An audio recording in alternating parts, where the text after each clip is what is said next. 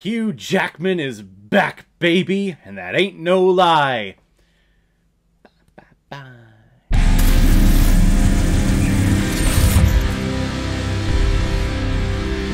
Deadpool and Wolverine released this past weekend in 2024 and is directed by Shawn Levy, who's also behind films such as The Pink Panther, the Night at the Museum franchise, Date Night, Real Steel, Free Guy, and The Atom Project. And this film, of course, is starring Ryan Reynolds and Hugh Jackman in the title roles. These are two actors who have wanted to work with each other in the MCU with these roles for a long period of time, and they finally got around to making it. But this film is also starring, and these are announced people, these are not spoiler-filled actors that I'm going to be reading off here. No, these are everyone that's been announced. Emma Corrin, Marina Baccarin, Rob Delaney, Leslie Uggams, Aaron Stanford, and Matthew McFadden. And please know, before we get into anything, any talk about the movie at all, this is going to be a spoiler-free review, so you are in the clear listening to me talk about this movie. We're not going to talk about any of the amazing cameos, or, I mean, maybe there's cameos in here. I don't know. You haven't seen it yet. What are you talking about? But just know we're not going to be covering the major spoilers of this movie. Really, hopefully everything that you've seen in the trailer. It's been several years since the events of Deadpool 2, and Wade Wilson has seemed to have lost his way and to have lost his purpose in life. Well, suddenly the TVA comes a-knocking on his door and offers him a chance at redemption and a chance to belonging to a much bigger construct where he is much more valued, which is called the MCU. However, certain shady things are going on with this deal, so Deadpool seeks out the help of the greatest X-Man to ever live, and that is Hugh Jackman, or sorry, Wolverine. Once they get together, it becomes a buddy cop traveling movie where they try to save the world, or at least they mention saving the world here, but it's really, they're saving the multiverse. And that's where we're at here in the whole MCU. We're in Phase 5, supposedly, and everything is dealing with the multiverse. Though we don't really know at this point in the MCU, like, what we're building towards. In the Infinity Saga, we had a sense that we were building towards Thanos, and we were building towards the Infinity Gauntlet and all the Infinity Stones. We would have one revealed every couple of years, and it was fun. It was exciting. We know what we are building towards. Here, though, in the Multiverse Saga, it's just a flawed concept. And I've been saying that since the inception of the Multiverse Saga, and dealing with all of these different variants of these different characters that we've seen on screen.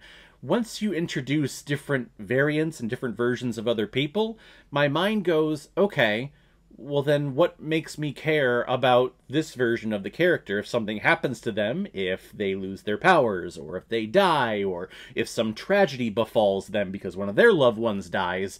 I just know that there's an infinite number of those other people out there in the universe, so why should I care about this one? And I'm going to be honest, those thoughts did creep into my mind during this movie because there are a lot of different variants of other characters. There are some actual versions of these characters that we have seen going back to 2000 with the inception of the first X-Men movie. Did I just say X-Man? What's wrong with me? It's X-Men.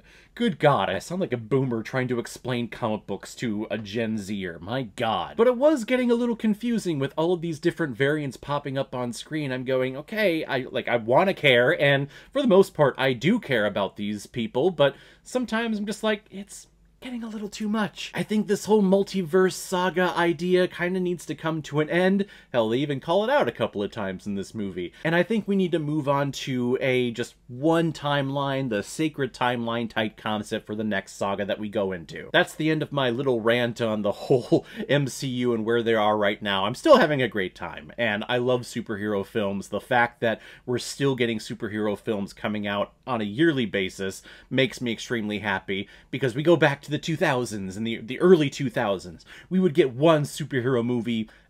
We're lucky if we get one a year, if not every couple of years. And this one's a little weird because we kind of reverted back to that. This is the only movie that Marvel Studios is releasing in theaters this year.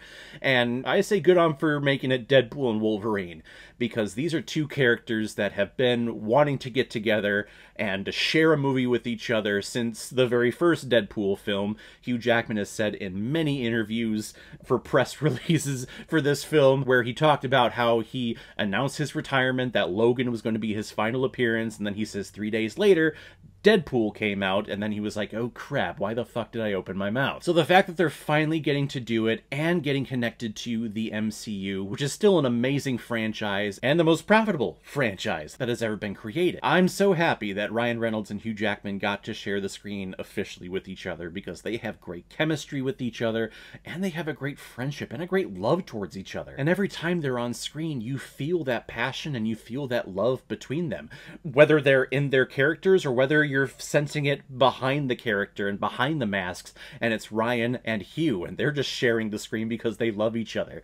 It's really inspiring, and it makes me extremely happy to see that on screen. Ryan Reynolds is at the top of his game. He loves this character, he knows this character, and his ability to riff and to shoot out one-liners like it's nothing. It's so impressive, and he has so many in here that are great. They're not just thrown out there like in Deadpool 2 to be funny. A lot of the jokes in here make sense, and they play into the plot, and they play into the story. And Hugh Jackman is just still incredible in this role of Wolverine and Logan, and the fact that he's finally in the yellow and blue getup that we know from the X-Men cartoons from the 90s and from the comics. It's awesome to finally see him in that. You go back to the 2000s X-Men movie, and you were talking about those colorful costumes, and they're like, no, we're not doing that. We need to have them look cool. Putting them in those colorful things? Nah, that's not cool at all. The Matrix just came out, so everyone's in black, so we have to be in black too. We all gotta be in black leather. I love that they're in comic accurate costumes in here. It's fantastic. And just the smallest of spoilers, in the trailers, we don't see Hugh Jackman in the mask at all. In the movie, just know we get him in the mask, and the mask is awesome. Now, we also know that Cassandra Nova is the villain of this story. She is the twin sister of Sir Patrick Stewart's Charles Xavier, and it's also from the trailers. She is in the void. There is Alioth in the background, and she's running things. She controls everything. She is a powerful mutant. And I do enjoy Emma Corrin's performance as Cassandra Nova. I think the time that she is given, I think she's pretty solid. Her character, in my opinion, does suffer from the whole MCU trope of you got a shitty villain there. Or at least they just don't have enough time. We devote the majority of our time to our heroes. They are our protagonists. They are the thing that's driving the story. Our villain, yeah, they show up here and there to give us backstory and to do little tiny evil things, but they're rarely on screen. And I feel like that happened with Cassandra Nova in this film, unfortunately. But if you are a fan of superhero films, if you have been following the Marvel Cinematic Universe before Marvel Studios, and you've been following it since X-Men in 2000, the surprises in here are going to make you extremely happy. They made me happy. I was laughing. I was applauding. I was so happy to see a couple of characters on here. Characters that you know from the previous movies. Characters that you know from projects that were trying to get off the ground, but were never officially greenlit and never officially shot. They get a little redemption story in here too. And that whole opening sequence, I may not put this film in my top 10 of the MCU. Possibly. It's a lot of fun. It really is.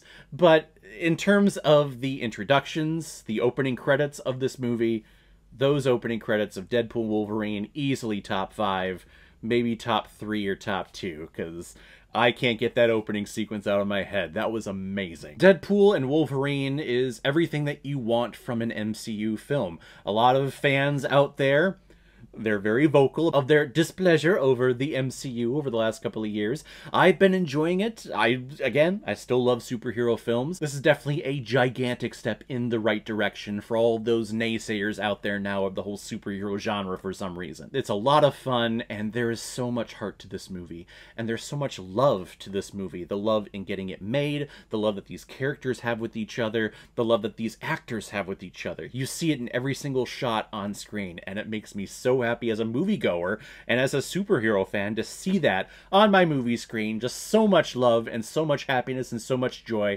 I'm so glad I watched this movie. It's one that I could watch on repeat over and over and over again because there's a lot in the background, and it's just a great and fun, lovable story. I'm going to give Deadpool and Wolverine 4 out of 5 Blu-rays.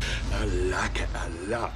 So guys, if you've seen Deadpool and Wolverine, what did you think about it? What is your ranking of all the Deadpool films?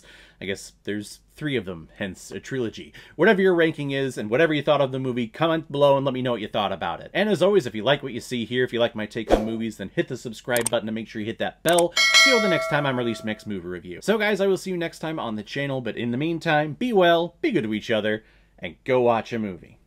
Take care, guys.